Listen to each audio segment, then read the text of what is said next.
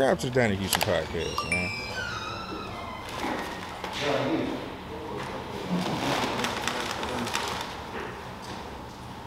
What a minister we say, man. Right here. Okay. Oh, man, how you doing? Honor to meet you. Man, Donnie. Pleasure. Pleasure. Two, right behind me. Okay, what's up?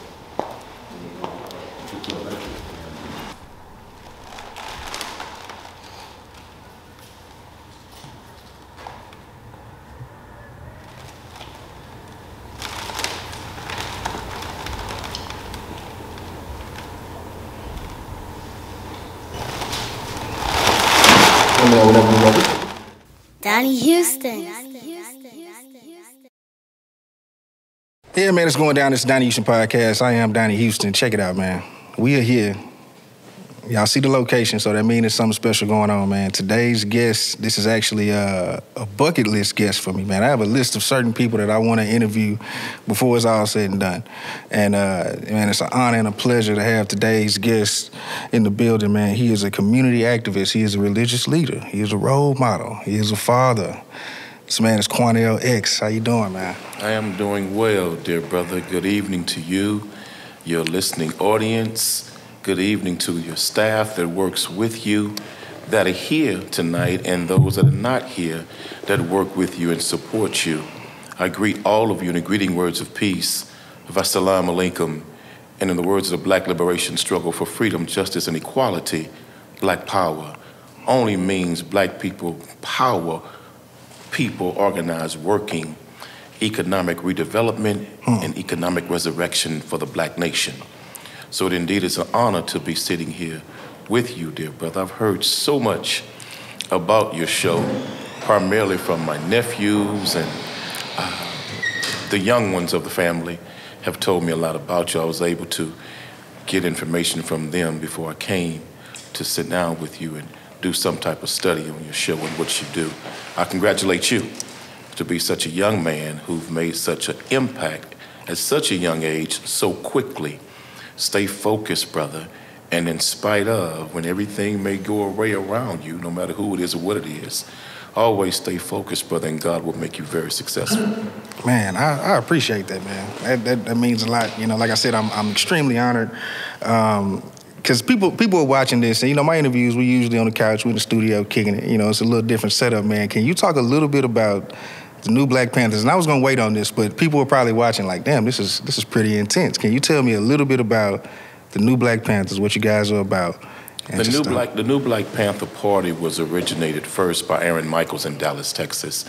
But then Dr. Khalid Abdul Muhammad, the former national spokesman and former national supreme captain for the Honorable Minister Louis Farrakhan, agreed to take over the new Black Panthers. And then Brother Khalid reached out to me as one of the brothers that he wanted to make as one of the founding Central Committee members of the new Black Panther Party to build the party, establish the party across the nation and throughout the Black diaspora. And so I salute the eternal leader of the new Black Panther Party, Dr. Khalid Abdul Muhammad. And once he passed and made his transition, I felt it was best, because of internal disagreements with some, that I start the new Black Panther Nation, because I knew at some point, as Brother Khalid said to me, we would have to die being a party and be born a nation. And so I'm only fulfilling in the new Black Panther Nation that which Dr. Khalid, Brother Minister Khalid Abdul Muhammad, instructed and told me to do. Yeah. So can you tell me, and we're gonna get into a lot, but can you tell me, because your son right now, you got a son who's killing it in football, from my understanding. You got a tremendous high school football player. Can you tell me a little bit about that? And one of the top recruits in the nation right now, right? Little Q is good. Little Q as well. Little Quanell is focused. We started training and developing him when he was 8 years old. I never wanted to play football. I actually wanted to play baseball. But was this something that you were into? Were you in football as a kid, or you wasn't I sport? went into it my brother Quincy and I played Little League football together, and we played Little League baseball together. But I wanted my son, little Quanell, if he was going to play a sport, to play baseball, because to me, baseball was less dangerous. They made more money, and hell, you didn't even have to be in shape to make moves. You could just show up and be on a roster. So he decided he wanted to play football as a young man. His older brother, Khaled, talked me into it and said, "Dad, let him play." I said, "Okay, let him play." And I let him play, and it was quick. I saw quickly little brother had some serious talent. And so then I bought into it at that point and started helping him every step of the way. He's done some magnificent things as a young football player.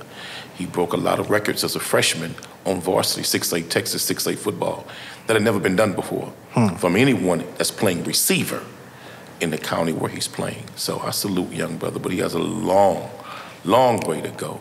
He got to stay focused and stay disciplined. That's the key.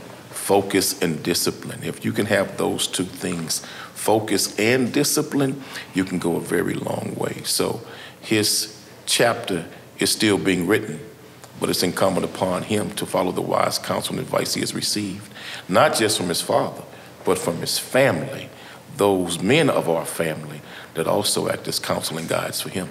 Yeah.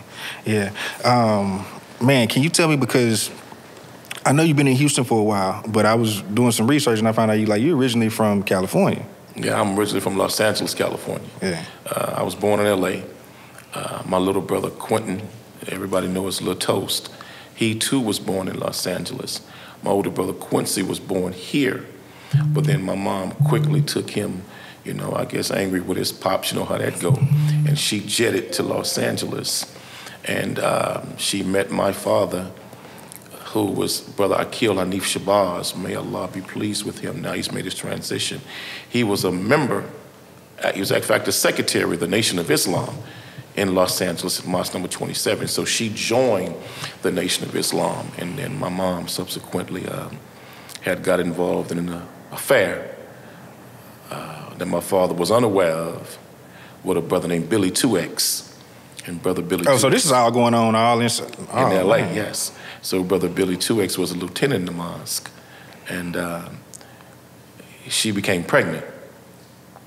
And she never confided to my father the truth of the matter until Brother Billy 2X, when she was 9 months pregnant, in a holdback meeting of all of the FOI and MGT, Brother Billy accused my mom of being deceitful to my dad and not telling him the truth.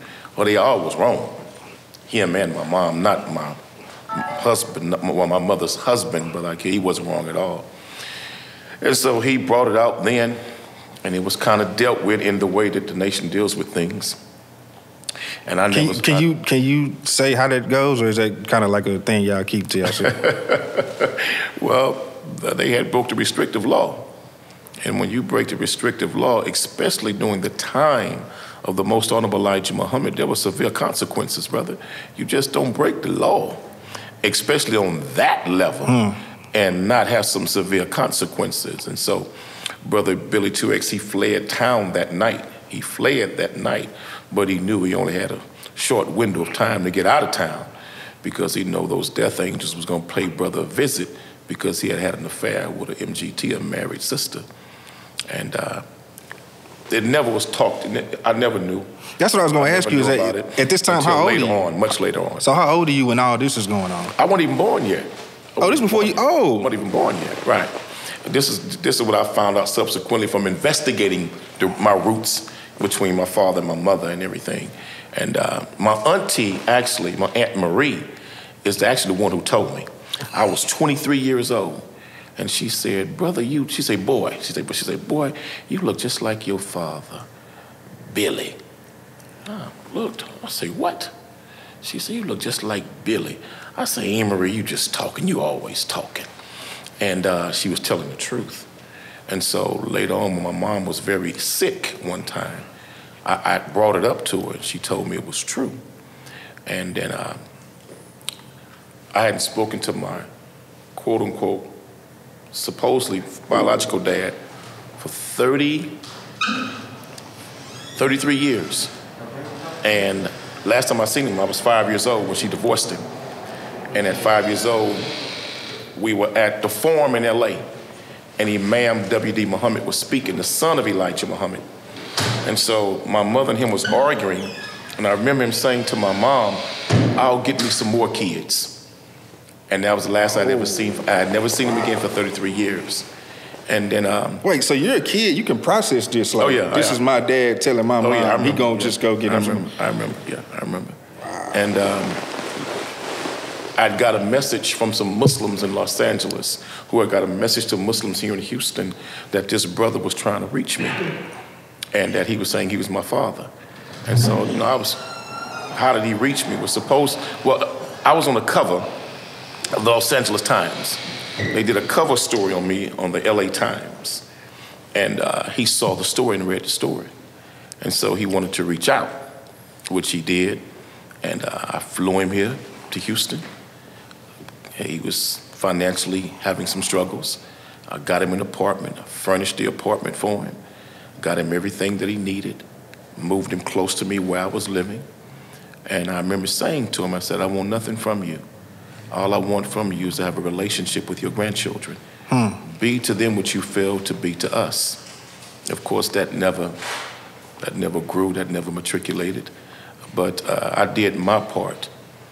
And it was shortly right after he had passed. He had went back to LA to visit. He passed in LA. Then at that point, my biological father, who was my real biological father, Brother Billy X, he had family in Texas.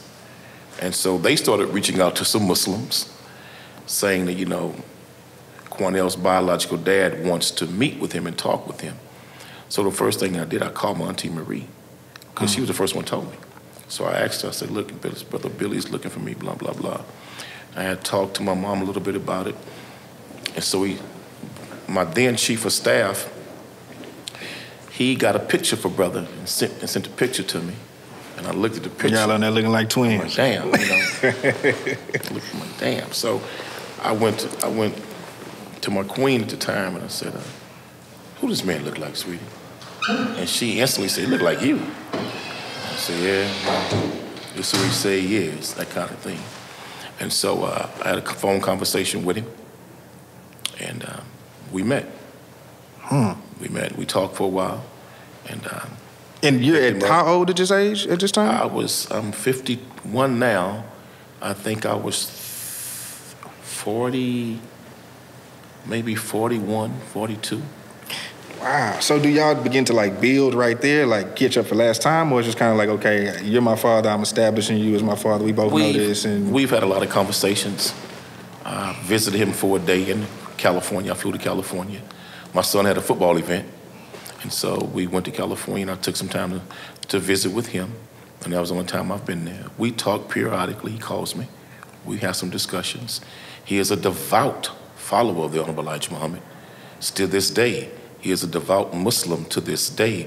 And ironically, Brother Akil, who was my father all my life that I knew, he too was a devout religious Muslim. So what's ironic is both of these men still to the moment of now and to his transition remain devout Muslims. Wow. Okay, so at what age, because this is 5 years old when you see this conversation, when do y'all come to Houston? Like, how old are y'all when you make it to Houston? We came to Houston, I think, when I was like 5. So around, not long after this time, this is when y'all make a move. Hell, Quincy, how old were we when we come here, man? Huh? My brother was looking like he's 90 years old. But oh, that's Quincy? Oh, man, what's up, man? Slide that chair over here, brother.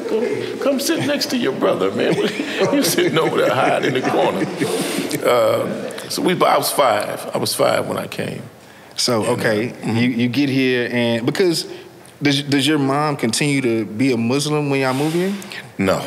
In fact, my mom had stopped being a Muslim when we were in Los Angeles. When she separated from my father and divorced my father, Akil Shabazz, my mother went back to the world. My mother went back to the streets. My mom became an alcoholic. She used a lot of drugs.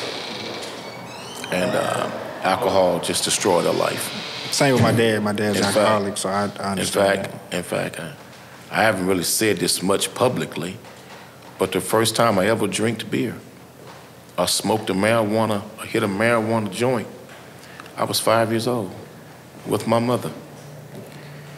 My cousin David was there, and she gave us a competition. Whoever could finish the beer can the fastest could puff the joint with her. And I was 5 years old. Wait, this just sounds so extreme. Is any of this going on while y'all are in the Muslim life, or it was just a drastic change? No, once she left the Nation of Islam, my mother completely failed. Once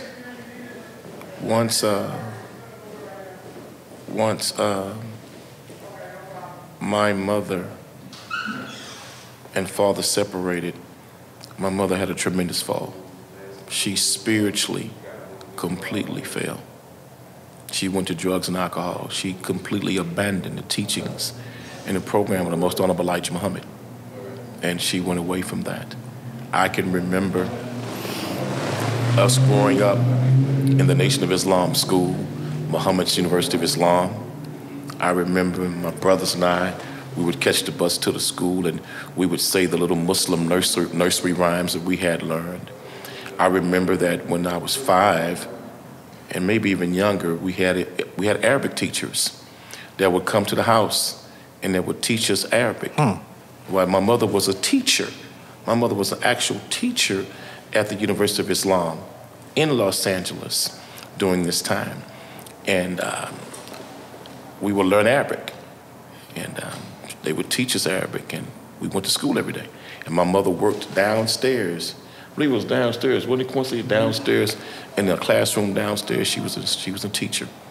And my mother was a devout Muslim at that time. But the minute she moved away from my father, she abandoned Islam. And my mother completely failed. Became a totally different woman than what she was as a Muslim. Wow. So what was the thing to say we going to Houston? My grandmother was here. My aunts, uncles were here. Cousins were here. We had a big family here. We have an even bigger family in California, in Los Angeles. But we have a big family here in Houston. So she brought us to Houston. And ultimately, I believe the real reason was she wanted her mom to help her raise her kids. Because when we got here to Houston, it was pretty quick. My grandmother was the one who became the primary caregiver and caretaker of me and my two brothers, Quincy and Quentin Toast. My grandmother became the primary caretaker of us all. Wait, so Toast, it was older than you? No, he was younger. He was younger than you. Okay, right. He was the youngest boy. Gotcha. That's what I thought. He was the youngest boy of us three. Yeah. And Toast, he was the youngest boy. Quincy's the oldest. I'm the middle boy. But my grandmother was the one who became our primary caretaker. And my mother was pretty much running the streets. She ran the streets every day, all day, nonstop. And my grandmother was the only solid foundation that we had. My grandmother was a housekeeper. And my grandmother worked as a housekeeper until physically her health declined to where she could not do that anymore. I remember that sometime my brother Quincy would get up every morning and walk my grandmother to the bus stop. At that time, there was a number of women in our community who would get up like 5:30 in the morning. They would all wait at the bus stop because they was catching the bus to white neighborhoods, for they were the maids and housekeepers for the white people in the neighborhoods. Well, my brother Quincy would get up practically every morning and walk my grandmother to the bus stop. I walked with him every blue moon, but it was primarily Quincy who walked with her to the bus stop. And I remember she worked for a Jewish family over in close to West University, West U. And I remember my grandmother used to get on her hands and knees, and she would wipe their floors on her hands and knees in her 60s. She was in her 60s, and she would wipe their floors Then I remember when the old white people died, the little boy that my grandmother helped raise, the little boy that my grandmother, the Jewish kid that my grandmother raised since he was born, had become a grown man.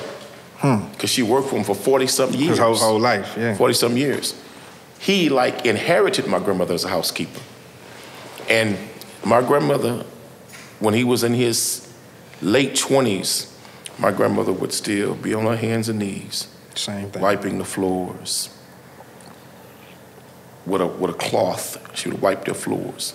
And I remember saying to myself one time, I was like, wow, why would they leave? Why would they allow my grandmother, leave and allow my grandmother to get on her hands and knees so old? Because she had severe arthritis. Why would they allow her to get on her hands and knees like that and wipe floors? And I didn't understand it then as a kid, as a young boy. But I don't know if my brother Quincy remember this, but she used to let Quincy sometime go in, my grandmother. We could never go to the front door. We had to always go around to the back door. We couldn't go to the front door. And so she would let my brother Quincy go in sometime to help her wipe the floors so she could finish quicker and we could get to the bus stop and we could leave. And I remember one time I went in with Quincy and the white woman came home and my grandmother was nervous that the white lady would see that we were at her home. So my grandmother told my brother Quincy and I, she said, before y'all walk out this house, turn your pockets inside out. And we stuck our hands in our pockets and turned them inside out. Wow. So the white woman would see that we hadn't stole anything and that my grandmother's employment would be safe. So she wouldn't think that we had stole anything. As a kid, are you like seeing what's really going on with this? Or you just kind of like, this is just how it is when we go over here to these white people's house, we got to...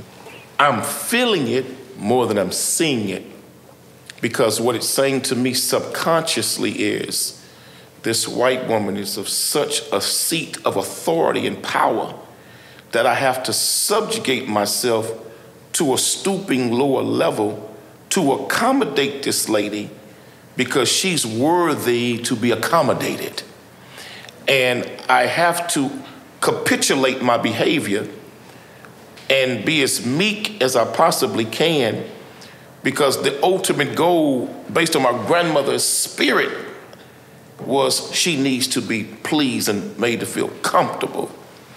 So I felt it more than what I actually saw it. I didn't fully comprehend until I got much older what it is I was actually seeing. And this is what, like late 70s around this time? No, this is the 80s. Oh, you're in the 80s now. Okay, so you're how old at this time? You're getting into like almost teenager age. Yeah, I was 12, 13. So, okay, I'm glad you said that, because I was talking to somebody, was doing some research, and they told me that in middle school, for talent shows, that you would speak for your talent. Like you would do like speeches or something like that. Is that any truth to that? Well, I remember one time... and it was a deal to where it was like, Quanell finna talk, we need to go hear you speak, and kids would... I was playing. I was making mockery. I was making mockery of Dr. King. I was acting like Dr. King. I was making mockery. But the kids liked it. The kids liked it. And so Mr. Eli Gordon, the assistant principal at Woodson Middle School, said, you know, you have the power, boy, to influence all these kids. They'll listen to you. So when they come into the auditorium, I want you to make them be quiet. And I did. I didn't really think much about it. So what is young Quanell up there saying to these kids? Like, what is the speeches, you know what I mean? I'm still making mockery. I'm making jokes. I mean, to me, I'm having fun. But I'm going to tell you something that's ironic since you bring that up. When we were in Woodson Middle School, there was something called the Houston Job Training and Partnership Association, HGP, something like that. Well, it was a program where you went to school in the summer at different sites, and you went to school and they paid you to go to school. So your job was actually going to school as a teenager. And once a month, we would have to go cut some old person's yard, do some type of community service or something like that, but they actually paid us. I think my brother Quincy did it for a hot minute, but I don't think he did it too long. But I stayed with it. And here's something that's ironic. So in middle school, I had two partners, the Bubba twins. Okay, can you tell me about these guys? Because we're going to talk about all this stuff, but it's crazy you said that. So you went to middle school with the Bubba twins? Yeah, Bubba twins, yeah. So the Bubba twins and I, we had classes together. And so after class, the Bubba twins and myself, we never got our report cards. Brother named Lil Poochie, named Anthony Coleman. His name Lil Poochie, named Anthony Coleman. I shouldn't say the man's government name. I shouldn't say the man's government name. But anyway, so Lil Poochie and the Bubba twins and I, we had a competition. Who could make the most F's on the report card? That was our competition. We would compete who could make the most flags, the most F's on the report card. And I made all F's. They made F's too. So we would take the report cards and ball them up and chew them and spit them out as we walking away from the school. And I remember we were so crazy. We would light up weed. We'd light up marijuana in the hallway. In middle school? In middle school. We would light up weed in middle school. And we'd blow the weed walking down the hallway. Just blow the weed.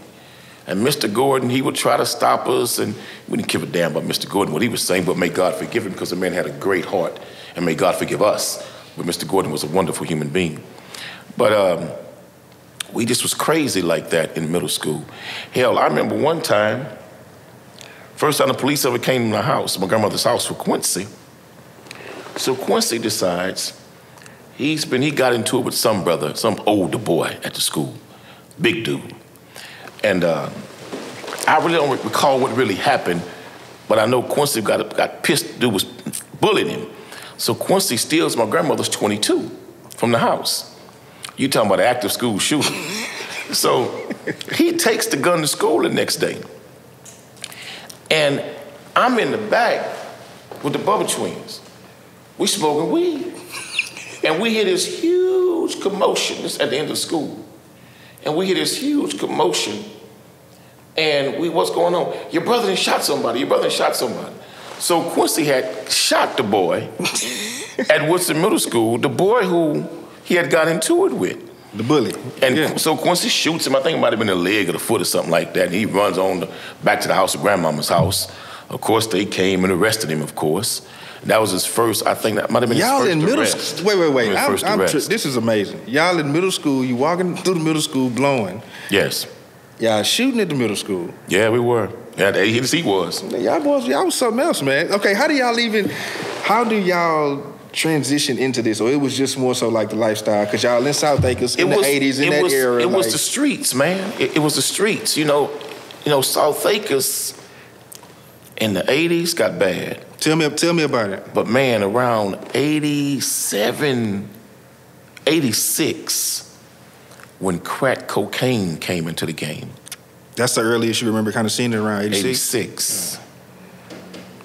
What crack cocaine did to the community, the ramifications are still very, very, very prevalent today. Crack cocaine destroyed more than just the users. Crack cocaine destroyed families, took the lives of so many strong, dynamic, productive, beautiful young black men. Crack cocaine destroyed them too, and they all were not users. A lot of these brothers was hustlers. You know, it got so bad when we got to the 9th grade. I'll never forget this. 9th grade year, it's a place called Scott Plaza. Mm-hmm. Right behind Worthing High School. Mm-hmm. Scott Plaza was the Wall Street of Houston for crack cocaine. And we used to leave. I'm being honest. We would leave around the first period and go to Scott Plaza with a little baggie of crack rocks. And we would come back by lunchtime with $3,000-$4,000. This was ninth grade. I remember. How do you even get put on though? Like, how do you get into the game? Like, okay, this is my first set of rocks, and I'm gonna like. Well, Scarface told that truth when he started talking about Floyd, put him in the game. But my cousin Floyd. Surrounded by sound. The big cats. Yeah. The big cats that time was cousin Floyd, cat named Poopy, dude named Wayne Jefferson. Is Smitty around at this time? Mm-hmm. Wayne Jefferson was really the top. And the cats who really brought it in to them was Johnny Binder, Johnny Hickman, and Smitty was under them. So Smitty, Smitty was a different caliber type cat. Is y'all around the same age, or he's a little? No, he's way older than me. Okay. He's Floyd age. Yeah. Got at least 10 years on me, I'm sure. But we were youngsters. Quincy knew more about them cats than what I did because he kind of hung with Floyd more than what I did, and Floyd was always around them. But, we would get all the work through them cats. We was young boys in school. And I'll never forget this. It's the honest to God truth. We get out for the Christmas break. You get that 2 weeks out for the Christmas break. I'm still walking to school. We hustling on the corner, yeah. But I get that 2 week break. And I told the Bubbas, I said, man, I'm not gonna party, I'm not gonna club, I'm not gonna hang out, man, I'm gonna hustle the whole 2 weeks. Whole 2 weeks.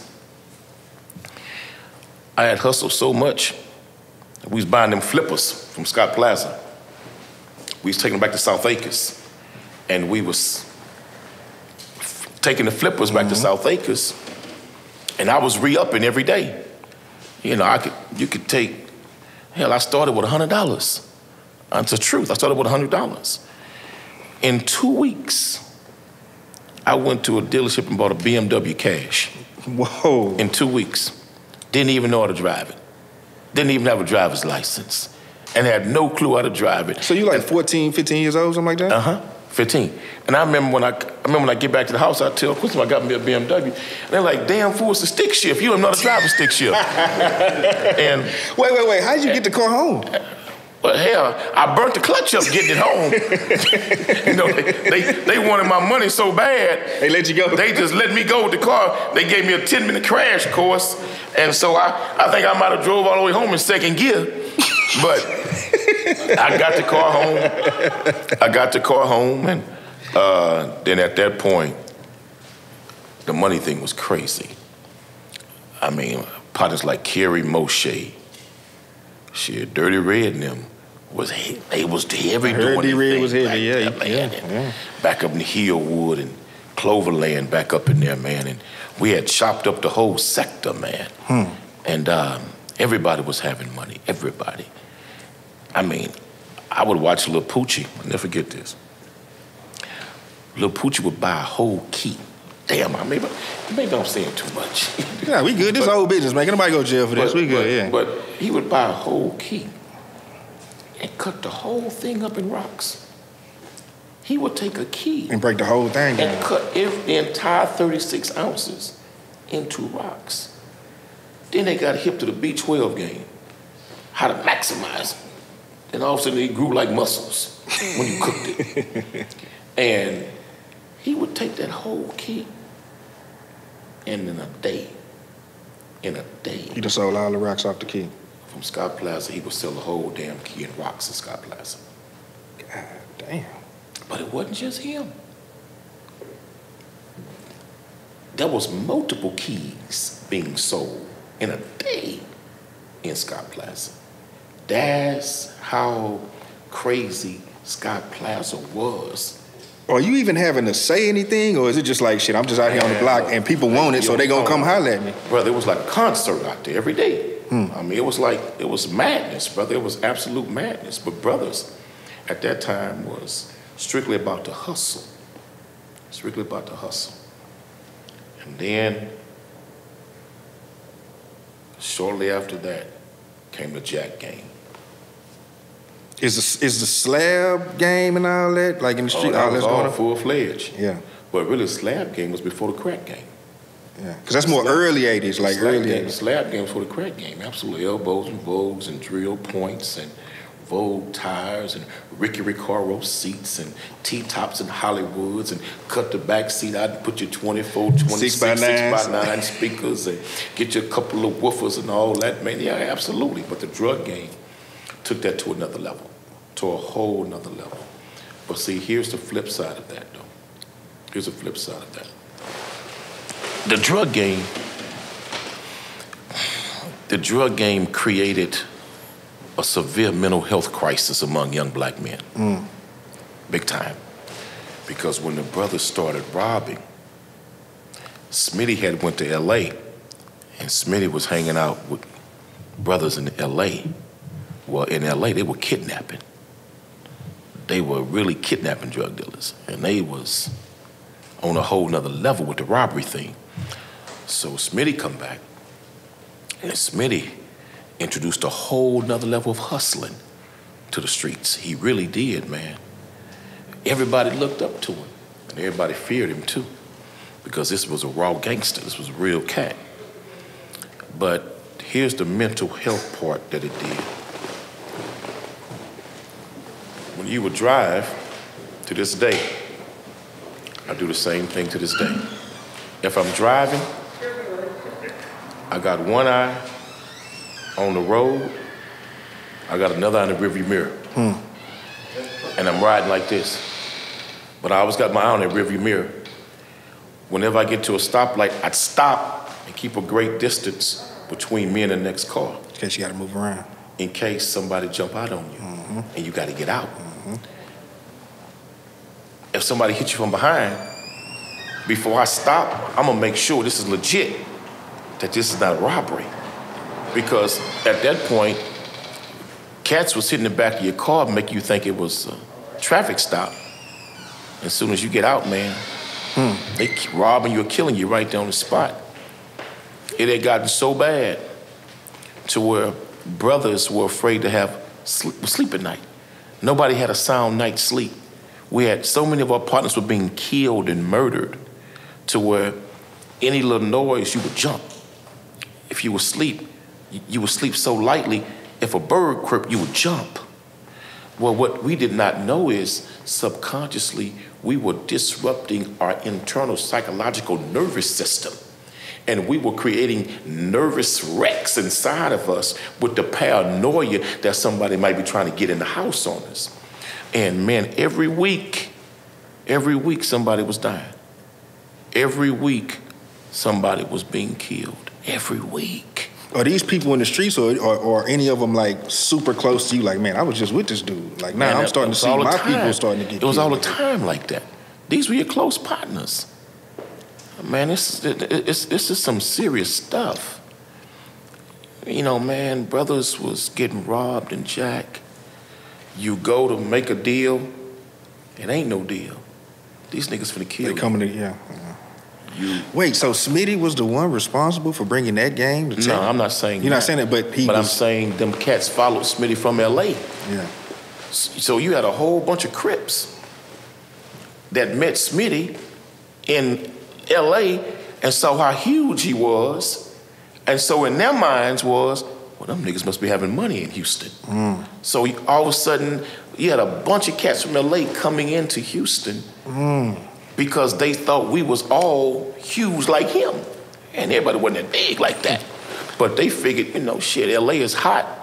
There's so much drama in L.A., let us go to Houston. And man, you had Crips all over Houston. Bloods. This is the first time I ever heard this. I ain't know that. Oh, yeah. We were seeing in the nightclubs. I'll never forget, we was in the place called... What clubs are you going to? We were in the Midnight Hour one time, a club called the Midnight Hour. And Lil Poochie got into it with a cat in the club. And so Poochie said, I'm gonna deal with it when we leave. So as we going out, all them niggas got blue rags and they hanging from their pocket. So they get in the car, Poochie go get his stuff, you know. He finna spray it up. Poochie walk up on the car, put it back behind his back and walk off. I said, what's up, man? He said, man, every one of them niggas in that car got a Uzi on them.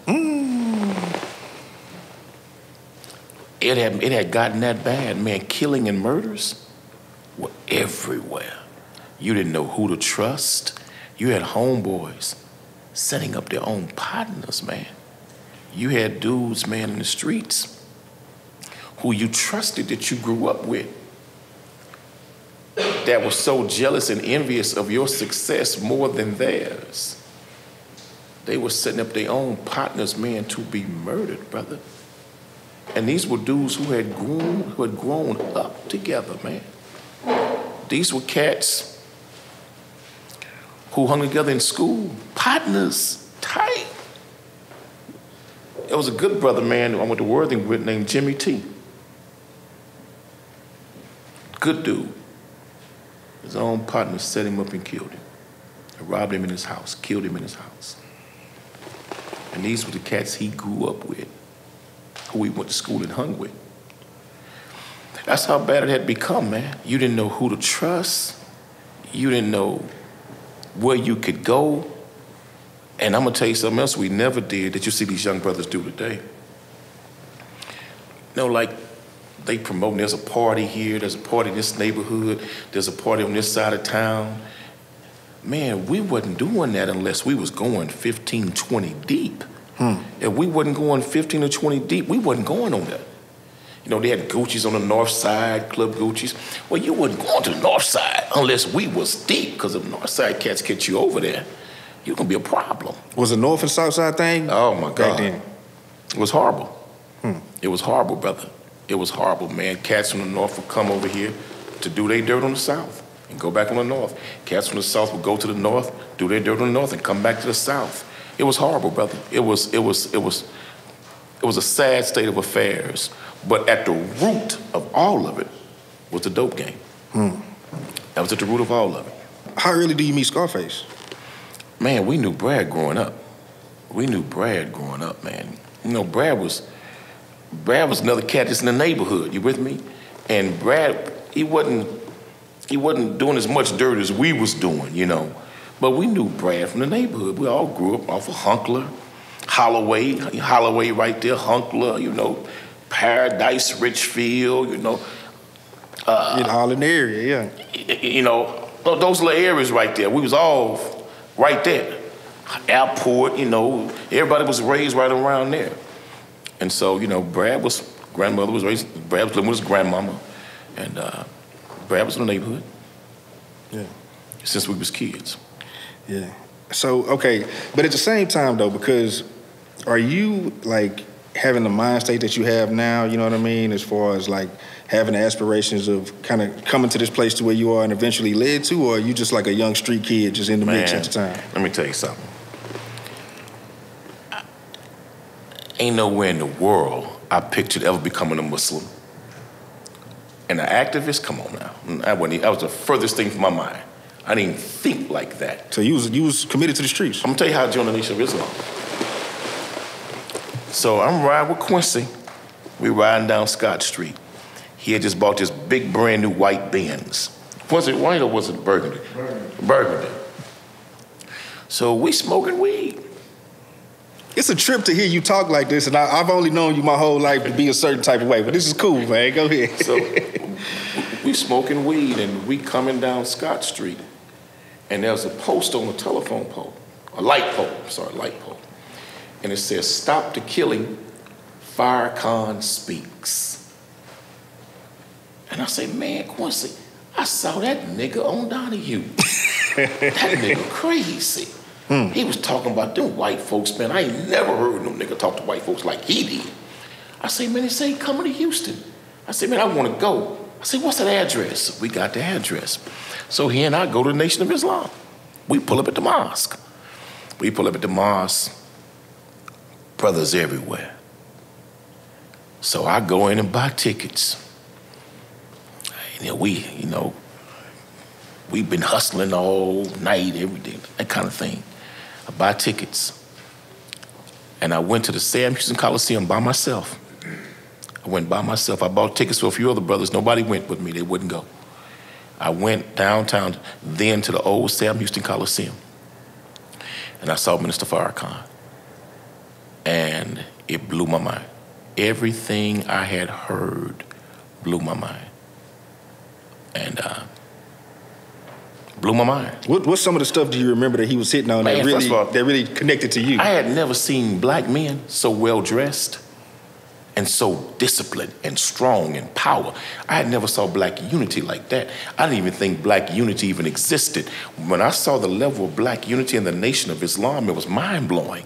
When I saw them brothers rolling like that in unison and they on point and they show up and everybody got a deadly serious look on their face, I was saying, shit, with me. I had never seen that like that. So that was tremendously impressed me. Then when I heard Minister Farrakhan speak, man, he talked about white folks so bad. Are you still holding on to stuff like, man, I seen my grandma. Oh yeah. All that is being regurgitated. All that's being regurgitated when I'm listening to him. He made it all make sense. So when he was speaking, he made it all make sense. The streets, white people, our condition as a people, what we were dealing with each other, how we hated each other, how we were killing each other, how we were destroying each other. He made it all make sense. And so that night, I joined. Right there. I sure did. I joined. I called Quincy. Don't worry, statute of limitations in front. I called Quincy. I say, Q, I'm a Muslim now. I joined the Nation of Islam. He say, what? I say, yeah, Q, I'm a Muslim now. I say, I'm done, Q. I say, I ain't selling dope no more. I say, I ain't selling dope no more. I had 9 ounces left. 9 ounces. I say, Q, I'm gonna bring you what I got left. I say, Q, I'm gonna give it to you. He say, no, Quan, I'm gonna give you something for it, Quan. You ain't gotta give it to me, I'm gonna give you something for it. I said, no, Q. I say, I'm done. I said, I'm never gonna hustle again. I'm done. I went to it, over off Hunkler. House has since burned down. My auntie's house. Gave him the 9 ounces. I never touched dope again in my life to this very day. That strong. Took him the 9 ounces. Gave it to him. I was done. Man, I wish your brother was mic'd up because I would to ask him something, but I know I ain't gonna be able to get it on here. I was done. Are people around you? Because the next day, like, are they looking for you on the block or what? I went crazy. My homeboys thought I had went crazy. My homeboys thought I had lost my mind. Then the other half of my partners, they say he faking. He gotta be faking. He gotta be, this can't be real. Maybe he just faking. It's some kind of front. So I didn't know nothing but hustling. And it had gotten so bad for me. So bad for me. I had no money. I had no money. And I refused to go back to the streets. So when I was living with Scarface at the time. This was 93. He's already Scarface. Yes. Yeah. And I remember sitting in his studio. I had a newborn son that was born in 92. My son Rashad. He's right over there. I was so depressed because I couldn't see him because I didn't have no money.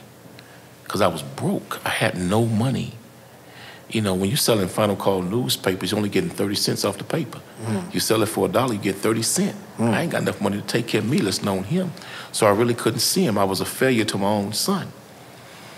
And I remember sitting in Scarface's studio, and I was so depressed. And I said to myself, man, I'm gonna get somebody to front me a package. And I'm gonna give it to some brothers in the hood, let them just sell it for me. I ain't gotta sell it, just let them sell it for me. And then there's a voice in my mind said, there's so many snitches out there, Quan, soon they get bust, they gonna snitch on you. And then you go embarrass the Nation of Islam and you go embarrass Minister Farrakhan. They gonna use you as an example that it ain't real, it's fake. And I was like, damn, what am I gonna do? And I got so depressed sitting in the room, I thought about suicide. I thought about suicide because I was so poor. And I remember saying to myself, suicide is against the religion. If I commit suicide, I'll go straight to hell and burn it for eternity. That's what we taught in Islam. You commit suicide, you burn forever in eternity. And we're taught in Islam, however you commit suicide, when you go to hell, you'll do that over and over and over and over again, killing yourself in hell for eternity. So I was depressed. I was like, God, what am I going to do, man? What am I going to do? What am I going to do? The next day, a storm came through Houston. I believe it was Allison. A great flood had came through Houston. I went to the mosque, and Brother Minister Robert Muhammad, who's now Abdul Halim Muhammad, said, take some brothers, go into the community, and see if the elderly people can get out their homes, because they was all flooded in. They couldn't get out their homes. So I went and we're working with the brothers, packing old people out of their homes. So this older, bright-skinned brother, he wasn't that old. He was kind of a young man, but he was old. He was older than me. So, young man, come here. Say, come help me take this old man in a wheelchair out the house. So I told the brothers, come with me. We helped him out. We went to the next house. I helped the same bright-skinned man take me to the house. And he said to me, say, brother, I like how you move. He said, I like how you work. He said, what's your name? I said, my name is Quanell X. I'm a member of the Nation of Islam. I'm a follower of Minister Louis Farrakhan. And he said, you got a job? I said, no, sir. He said, here, take my card. Come by my office, I'm gonna give you a job. So I look at the card. It said State Representative Ron Wilson. I didn't know what a state representative was. So I take the card with me, take it to the mosque, show it to Brother Robert. He said, oh yeah, brother, you show up and get that job. 23, I show up and get the job. Didn't know how to fill out the application. May God rest her soul in peace. A lady named Miss Melva. She helped me fill out my first application. Did all the writing for me. And she said, you got a child? I say, yes. I say, his name is Quentin Rashad. I named my son Quentin after my little brother Toast. So I named him Quentin because he was born shortly right after Toast was murdered. And my first check was $785. And I hadn't seen my son in months. I hadn't seen him in months. And I called his mom. I said, I want to see Rashad. She said, you got some money? I said, yeah, I got some money, and I got a health insurance card for him, too. She said, come on. I went by the house. I hadn't seen Rashad, and it had been months, man, months. But my fear was he would forget me, that he wouldn't remember me. Because the last time I had talked to him on his grandparents' house, they had like a mailbox slot on the house where you put the mail through the slot and it falls on the living room floor. So I knelt down, I opened that box, and I remember telling Rashad, don't forget your daddy, don't forget your dad, I'll be back one day. I remember telling him that. And through that little mailbox hole. And so I get my first check. I had a health insurance card for him, and I had $500. I went over there and I gave his mom the $500 and I gave her the health insurance card. Then Rashad, he come out the back. He was with his Aunt Beverly at the time. And he was chewing on the bottle top. And he looked up at me and I looked at him. And I'm thinking to myself, man, he don't even know me. And he stood there for a second, looked at me. Then he ran and jumped in my arms. He remembered his father. But I say all of that to say this. A lot of brothers are so afraid to leave the streets that they won't trust God. They're so afraid that they will not survive, that they won't truly trust solely in God. God allowed me to go through extreme poverty when I left the streets. And how I survived was I would go to Quincy and I would get $5 from him. And I tried not to go every day because I didn't want to be a burden to him. So I would go to him kind of like every other day and get $5. I would go to Burger King. At that time, Whoppers were 99 cents. And I could buy 2 Whoppers for $2.14. I couldn't get cheese because cheese was 40 cents a slice extra. So I couldn't get cheese, I couldn't get fries, all that was marked up. So I would buy the 2 Whoppers and I would take another 79 cents from the 5. and go to Kroger and I'll buy a BK 2-liter soda. That 2-liter soda would last me 4 days. And so I was eating 1 meal a day because in the Nation of Islam, we were taught to eat 1 meal a day. So I ate that one Whopper, saved the Whopper for the next day. $5 I could eat for 2 days. I could eat for 2 days off $5. And I still had $1 and change left. I could put that in the gas tank. And that's how I survived, man, for like 2 years before I got that job at Ron Wilson's office. Okay, so, but how do you, because you're friends with Scarface, but how do you end up, because you had like a position with Rap-A-Lot, or it was an official position, right? But I wasn't paid, though, because I didn't want to take money from him. I always wanted to prove to Jay Prince and to Rap-A-Lot my value. And I felt I would cheapen myself if I would ask for a check. I wanted to prove just how valuable I was. And one thing that Jay Prince always paid close attention to and he was always impressed by was discipline and loyalty. He was always impressed by discipline and loyalty. And I remember one time I heard him say, "Quan, a real nigga's hard to find." And he was the first man, Jay Prince was the first man to tell me that I would be successful and how it would happen. I had no clue. What is he telling you? First, before we do that, when you go over there, what is your role and what are the things you bring into the table? It wasn't planned. I just happened to go to school with Scarface up to Rap-A-Lot. They was on an interview with some Source magazine, and they was jumping on Rap-A-Lot. Well, they were jumping on the Ghetto Boys about some of their lyrics, and so they were condemning them about their lyrics. And I just started answering the questions for them. I was just teaching. You know, you blame the black man for this, but you don't point the white man as direct involvement. You blame the white man, but you don't blame Arnold Schwarzenegger when he'd make a movie killing everybody, that kind of thing. And so they were very impressed that I had acquired such a knowledge in the Nation of Islam. But during that time, I was still going to Cuba, getting that $5 to eat off of. When we seeing you in these videos and all that, you're still going to get exactly. When I'm in the videos that you was looking at, I'm still getting $5 from Quincy to eat off of. It wasn't taking money from Brad, wasn't taking money from Rap-A-Lot, but I was traveling with him. Speaking at all the concerts. But I did not realize what God was doing for me through Jay. Jay gave me the platform.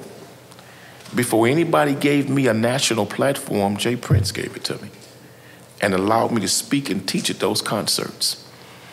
And I'll never forget, I was sitting with him like we sitting here. And we was having dinner at his grandmother's house, him and I. And I was telling him how hard it was for me financially. And I'll never forget what he told me. He said, "Quan, it ain't your time yet." He said, "Quan, it ain't your time yet. But keep doing what you're doing and your time will come." He said, "Pressure busts pipes. Keep applying pressure. And brother, you'll be rich one day." I didn't necessarily believe what he said, but I felt what he said. I felt it. Man, it wasn't 2 years after that. I'm now administrative assistant to a sitting state elected official. Which is crazy because just a few years ago, you were selling crack. You know what I mean? Exactly. And that's when I learned the real game. I learned the real game then in politics. Then that's when I realized just how ignorant we had been played in the streets. We had been convinced in the streets that the dope game was the real hustle. That wasn't the real hustle, brother. As an employee, an aide to a sitting state elected official, I saw how white men, at that time, affirmative action was a big thing. So they would take, these white boys couldn't be a part of affirmative action because they were white males. But they were slick. They got white females included with black people as minorities. So it was called minority set-asides, minority contracts, minority vendorships. So the white boy could not bid on himself. He would use his wife to get the contract because she's considered a minority next to black people. So here it is, you would have $80 million contract. his wife would get 15% of the $80 million contract. You know how much money that is? Yeah. We couldn't make that kind of money in the streets. But I saw these white guys would take a white girl who was blonde, had beautiful blue eyes, but didn't know a construction hole from a hole in the ground, and was dumb as a box of rocks, and she just got a $20 million deal, a $10 million deal. We didn't make that kind of money in the streets, man. The biggest ones of us were making that kind of money. And I'm like, damn, just one deal. And they were moving all them deals around like that. So I was waking up. Then I read a book.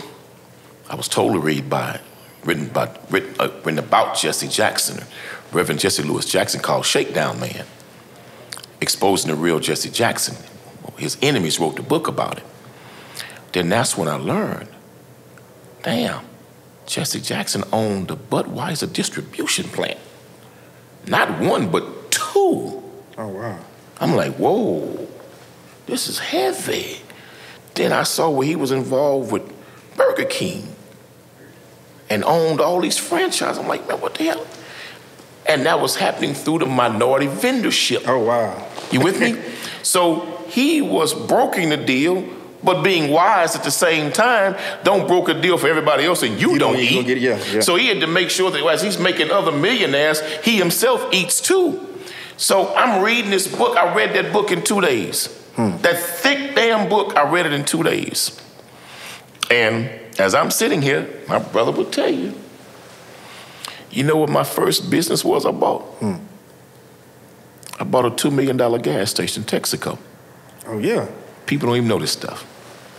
I never talk about it. Never talk about it. What year is this when you bought a Texaco? This was in 99. Damn. And the reason why I never publicly talked about it, because I knew white people hated me so much. If they really knew my business investments, they would seek to sabotage and destroy it. Many people don't even know this. The Domino's pizza off of Cullen, that we grew up, we couldn't eat from. We couldn't even afford to eat from. I bought that Domino's pizza. It was mine. Same when I would walk by going to school, to Worthing High School. Same when I would walk by going to Worthing High School. People didn't even know I had bought it in 2000. Oh, man. And I had a deal with Domino's to develop 15. So what I did, I took other businessmen that I had met through politics and brought them in on a deal with me. And I got involved in Domino's Pizza as the first African-American franchise owners in Texas. Wow. Then after that, there was a problem with racism and how they was treating black females at Mercedes-Benz of Houston. That's when I learned Mercedes-Benz of Houston was actually owned by AutoNation. Then that's when I learned that the owner of AutoNation was Wayne Huizenga, the owner of the Miami Dolphins. Oh, man. So I told the women, I'm gonna help you all get your settlements and get paid, but I don't want y'all to pay me. I said, I'm gonna make them pay me. So a gentleman, beautiful, beautiful black brother out of North Carolina was their rep. His name was Frankie. Dude named Frankie. Intelligent black man. He and I would talk for hours. He would teach me. So he told me, he said, Quanell, I see myself in you. So I'm gonna tell you something I ain't never told nobody. I'm gonna give you the scoop in the game how to do this. He told me how to deal with AutoNation, and he was working for AutoNation. They had him talking to me to calm me down and to stop me from going crazy on them. They had hired him to be the man to go around the country calming niggas down. They had hired him to be the man to go around the country suppressing anger against white folks at Mercedes-Benz. But they did not know this brother.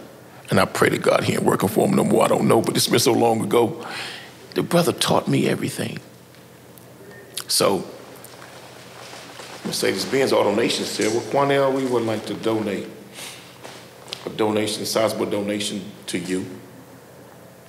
And we appreciate how you have really helped our company diversify. I said, well, no. I don't want no donation. I don't want no donation. But I'm going to make sure you give black media outlets the donation. So I made them give 50 grand to 1430 KCOH. I made them give money to the Houston Defender. I made them give money to, at that time, the Forward Times. I made them spread the money out. Then I told them, I say, nah, I want to take over your diversity training for a donation. I went and got another brother and sister who was great in diversity and gave them the contract. But of course, I was the vendor for the contract. What I wound up earning and making was 10 times what they wanted to give me in a donation. So I'm just telling you things I've never really talked about. Never really talked about at all. And that's just being in the mix, just getting this game, getting... I remember I opened a chain of hot wings franchises called Casey's Hot Wings and More. This was 2003, 2004. This was the beginning of Wingstop. Well, Wingstop did not want us being a competitor. They wanted territorial rights. And white folks, they're real territorial. So they wanted territorial rights. So they didn't know my franchises were failing because we didn't know the business side of it that well, but they didn't know that. So I told myself, okay, I'll shut down all my businesses, but I want a percentage of ownership in every one you open up in your quote-unquote territory where I already exist. They gave me the deal.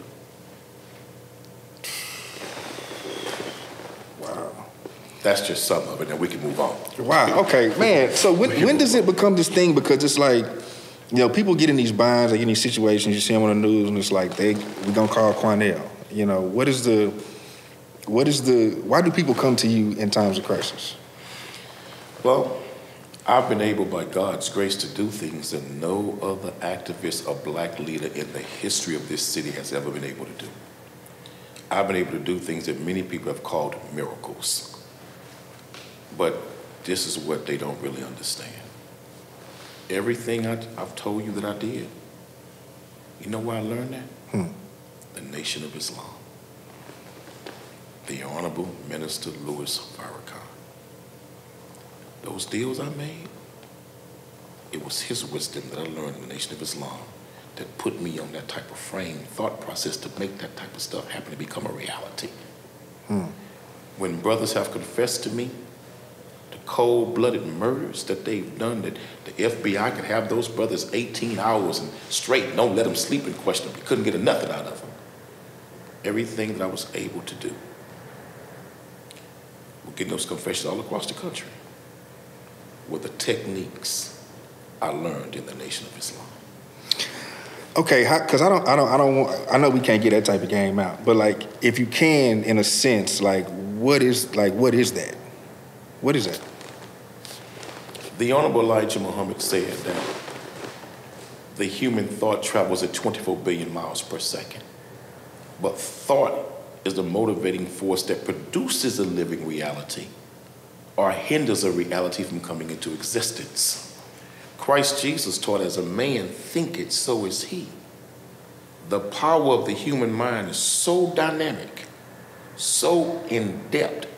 If you take a human being that is an astute student of knowledge and they go into the inner sanctum of the inner sanctorium of their subconscious thinking, you can read people's minds. And so when a brother is lying to you, you could finish the lie before he ever finish it. And then you can tell him what a lie thought came from. And when a man sees that you're reading his thoughts, we got to deal with the truth. You know what, man? I remember when the Malia Davis situation was going on.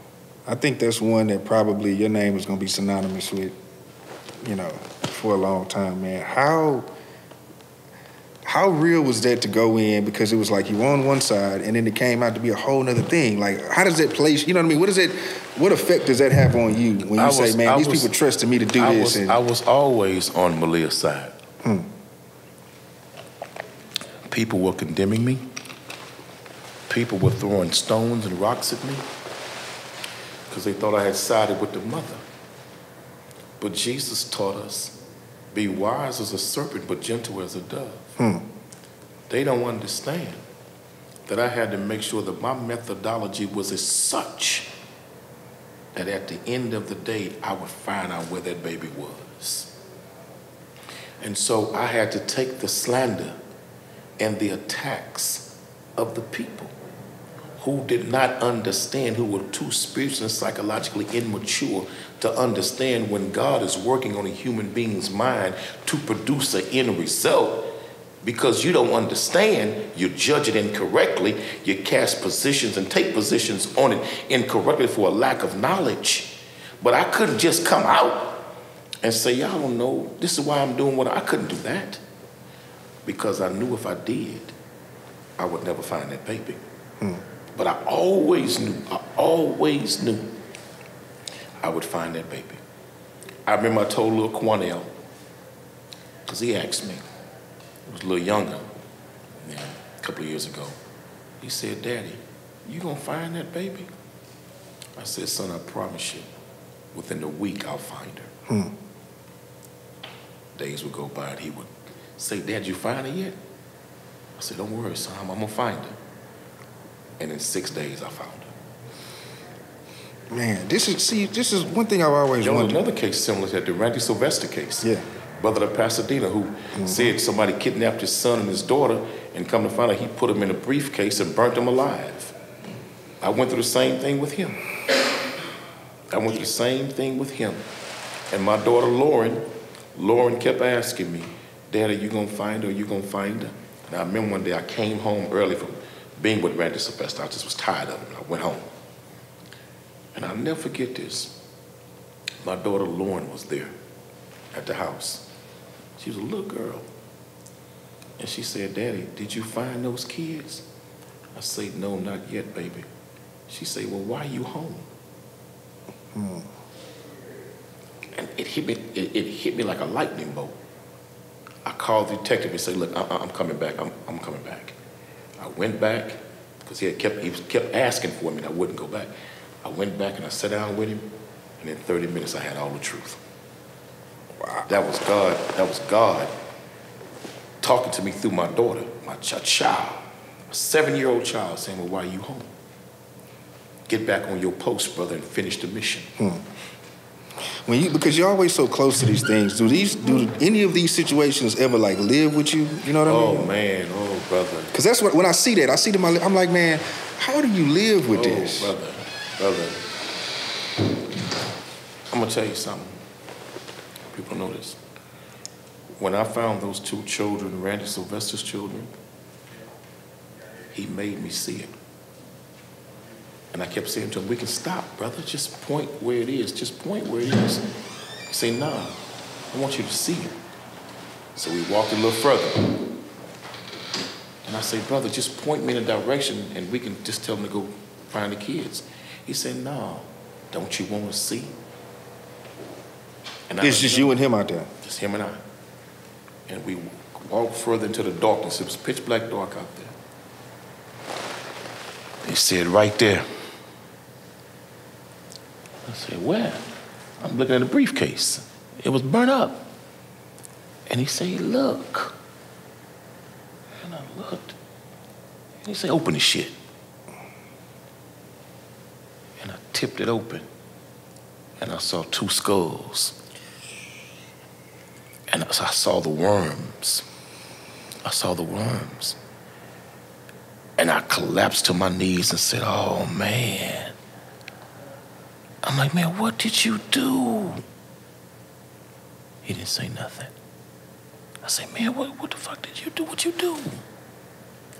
But I was breathing in some type of chemical that comes from decomposing bodies. I was breathing the chemical. I got so sick, I developed a severe case of bronchitis. I was terribly ill. I had no health insurance. I had no health insurance.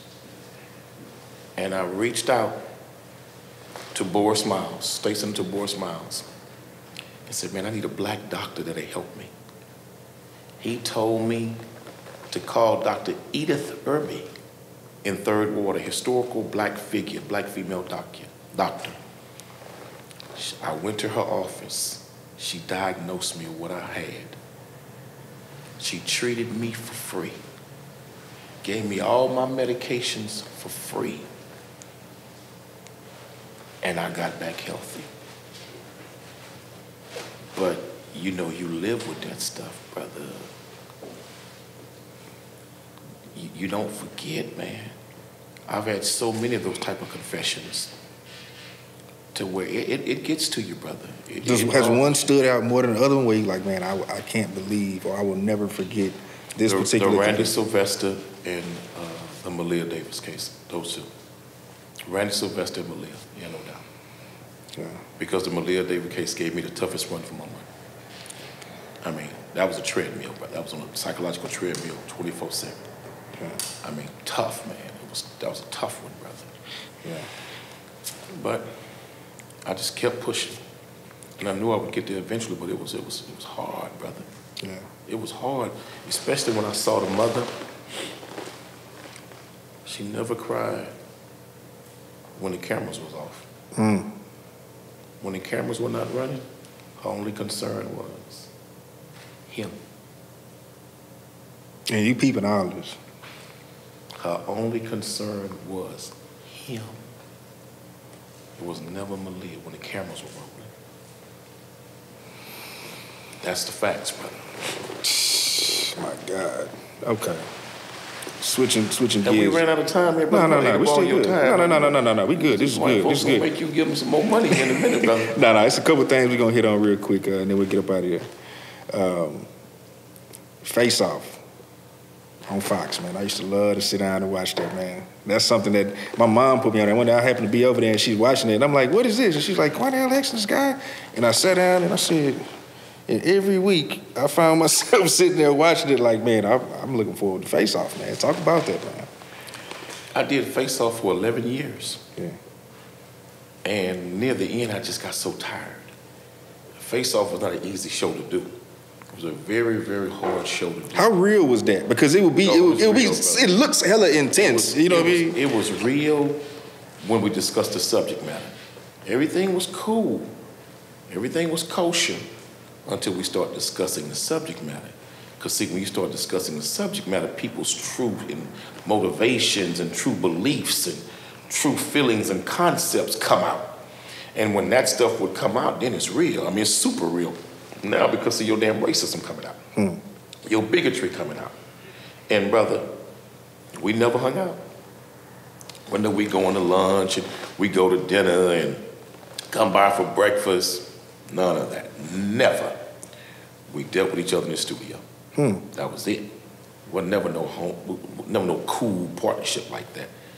What I did admire about Matt Patrick was how loyal he was to his family. That's one thing I admired about Matt Patrick. He was super, super loyal to his family, man.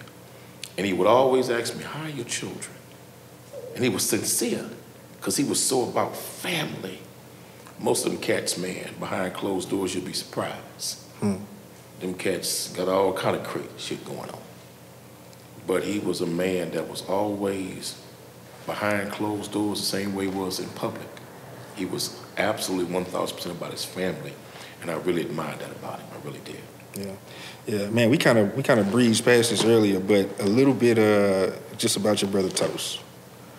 He came up on the podcast once. I had Lump on here, and he's probably the only person maybe touching. I had Stick One on here. He might have talked about it a little bit, but your brother Toast, man, just the influence that he had on the South Side. You know what I mean? Just the type of figure he was, and then the unfortunate, situation that happened, with his death and everything. Can you just speak about just your brother on just him as a person, what type of personality and like his influence and everything, and then, just the last well, We were real comfortable to this point.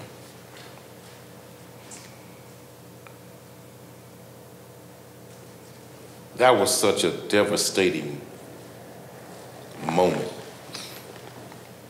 that it's lasted a lifetime for our family. Toast was always a little different than me and Quincy. Toast, he was cool with everybody. Toast would smoke weed with everybody. Toast just, he was cool, didn't have a bad bone in him, man. He just was cool with everybody. And one time Toast shot my car. Oh, an accident, I'm imagining. Well, y'all had purpose. Because he and I got into it because he had a bunch of strange dudes in his house. And I loved my brother so much. You say strange, what you mean? Like you just felt they were questionable characters? Or? Hell yeah, I knew they was questionable characters. Yeah. And he would have these strange dudes in the house smoking weed with him. And me and Quincy knew them cats just wasn't to be trusted. We knew that. But see, Toast had grew up under us. He had never really kind of did what we did, you know? He just was cool with the hustling side of it. So Toast, I go over there one day and I knew death was in the house. So I cussed him out. And with the guys over there? And I made them niggas leave, right? So Toast get mad, you know, he get mad and grab the gun and shoot down on the ground, but he shot the car. Because I made all them cats leave. So Quincy and I, we talk about it. Quincy got on Toast because Quincy had been getting on Toast about the same thing. Keep these, I'm just gonna keep it real. That's cool, bro. You know, I'm just gonna be straight. Keep these strange niggas out your house. These niggas will kill you, man. These niggas will set you up. We kept telling Toast that.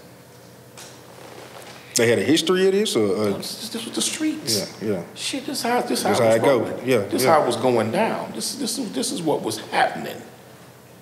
This was the norm of the day, killing and jacking and robbing.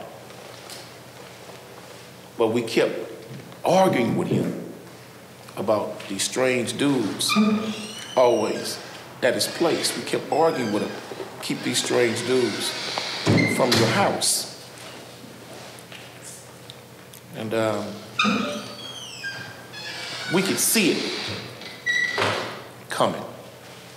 We just never imagined to that magnitude. And I was sitting in the barbershop, and my brother Quincy busted in the barbershop real fast. And Quincy had tears in his eyes. I had never seen Quincy cry a day in my life. And all of the madness we had been through as young people and young boys and teenagers, I had never, not even going to jail, I didn't see Quincy cry not one time in his life. And he walked in that barbershop and he had tears rolling down his eyes. I said, Q, what's wrong, man? He said, man, somebody done killed Toast and everybody in the house. So I snatch off the apron, and I wasn't sure if I jumped in the car with him or followed him down there, but we went to the house. He had already broke the window out the side of the house because he had been banging on the door, trying to get in there. And I think he had been calling Toast, and Toast wouldn't answer the phone. He had been calling Toast, and he wouldn't answer the phone, so he bamming on the door. He decided to look at me, and he ain't answering the phone, so we automatically knew, your brother ain't answering the phone. Get over there, because something's up. So he went, and he had broke out the window. One of them had already went in there, and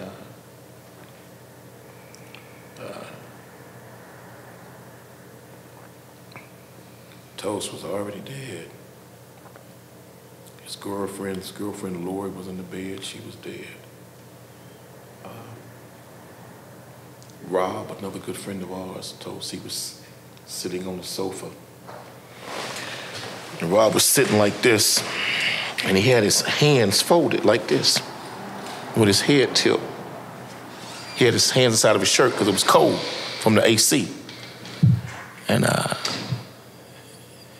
back of his head was blowed off. And another little partner, wow, what was Charles? Jonathan. Jonathan was laying on the sofa with a sheet up to his neck like this, with his head tilted to the side. The whole side of his face was missing. What had happened, they died in their sleep. They died in their sleep. They never woke up. They never even, they was killed while they were sleeping. So and the house is locked when y'all got, so you had to go, yeah. The cats took the keys and locked the door behind them. So when we go in the room, we see Lori in the bed. She had her hands on her face like this. Because whoever had did it, whoever had did it, she threw her hands up like this. Went for there and shot her.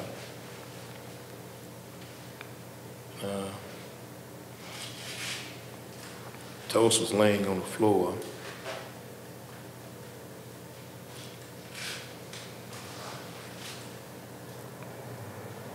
He was like on his side. And I remember I walked over to him and I bent over him. And I said, oh, bruh. I said, bruh. I said, Toast, wake up, Toast. I said, wake up, bro, wake up.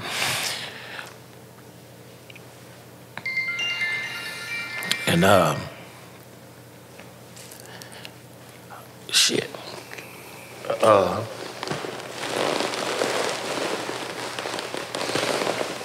I hugged him.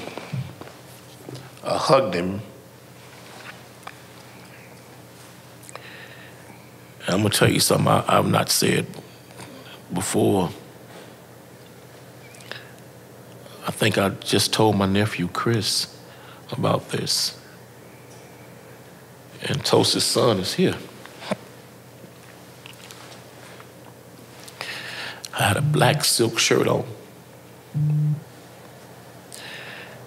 And when I hugged him, there was so much blood. I got blood stains all over the black silk shirt. That same shirt is hanging in my closet to this day. And I never even told his kids I had that shirt, that I still have it. And I've often said to myself, wondered, should I tell them that I have that shirt with their father's blood all over it? And I told Chris, I said, I'm gonna give it to one of them one day. If they want it, I'm gonna give it to them because it's their right to have. It's the only thing left for their father. And they don't even know him. They were so young. And but the cats that did it. So y'all didn't call the police when this happened? Y'all no went over there yourselves? No, we don't roll like that. Yeah. It wasn't the time for the police at that moment. Yeah.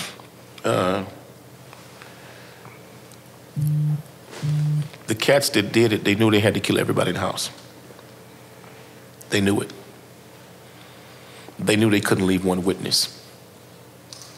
They knew it. Because if we would have had just a shred,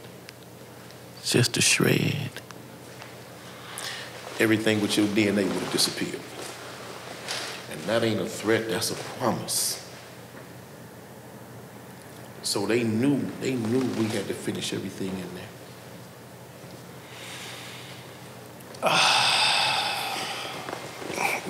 Because from my understanding, somebody came forward like later years later? Thank you, son. Yeah, somebody came forward and we found out. Is it who you suspected at the time when you went over there and was like, these guys ain't? Well, two of the brothers who was charged had nothing to do with it. They just was through in it. But we knew, the brother who did it. I'm gonna tell you how dirty the government of the United States is. They tried to indict me, saying that I ordered the Muslims to assassinate the man who was charged with my little brother's murder. And they went to two Muslims, one who had a life sentence, one who had a 30-year sentence. They went to them and told them that if you just give us a signed affidavit that the Quanell X gave you the order to kill this man, we will take you as a state's witness, put you in witness protection, and we'll terminate your sentence. And the one brother they went to had a life sentence. And that brother, I read his statement. He told him, he said, La ilaha illallah Muhammad Rasulullah. There's no God but Allah, and Muhammad is his messenger. Before I lie on Brother Quanell, I'll do another life sentence. Them two brothers stood strong. Those two brothers stood strong. For the federal government wanted to charge me with conspiracy to commit murder in retaliation for the murder of my little brother. And I had never even had a conversation with them brothers. I had never had a conversation with either one of them brothers. That's how low down these people are, brother. Yeah, that's tough. That's tough. That's tough. Wow. So you were saying, but one of the guys, he actually was responsible. Yes. Have you ever had any conversation? No comment. None. Yeah. Let's make that clear. Yeah. I have no comment. Yeah. Yeah. Well, man, before we get up out of here, we got a brand new year, it's a fresh year. We're still in the middle of the pandemic and all of that. What is the message for the black man moving forward for this year? What you got for us? I would say to brothers, we are being played, brother. And we're, as what the scripture says, we're like sheep being led to the slaughter. So I want to warn all the brothers who like killing each other, who like hating on each other, who like plotting each other's demise and downfall. While you sitting around straining at a gnat, these damn devils got you swallowing a camel at the same time. You better wake up and realize we are all we got. And when this thing go down, all we got is one another. But if we so busy hating each other and destroying and killing each other, we're not gonna survive it, brother. So that's my warning to them. If you think God ain't real, keep doing your thing. If you think the word of God is a joke, keep doing what you do. But God is real, and Satan is just as real. And for those of you who don't believe in Satan, trust me, he damn sure believe in you. We got to get back right with God, brother. Because we're now living in a time without him, brother, we're not going to make it. That's it, brother. Anything else you want to talk to me about? That's it, man. This was amazing, man. I appreciate you taking I think time. you might have the rawest conversation with me that I've ever given to somebody, thank brother. you, man. Pleasure talking with you, brother. Excuse my seat. Thank you. Indeed, it was an honor, brother. Yeah, no, I for thank sure. my nephew, Chris. Yeah, Chris, shout out Chris, man. We've been trying to set this up for a while. We got it together. It was really his idea to do this. He really pushed this thing, but I appreciate it. Yeah. And may Allah bless you, brother, to be successful. Yeah. And take care of yourself, man. Indeed, it was a pleasure. Thank you, man. Listen, it's Donnie Houston Podcast. It's Quanell X. Hey, man, we out here.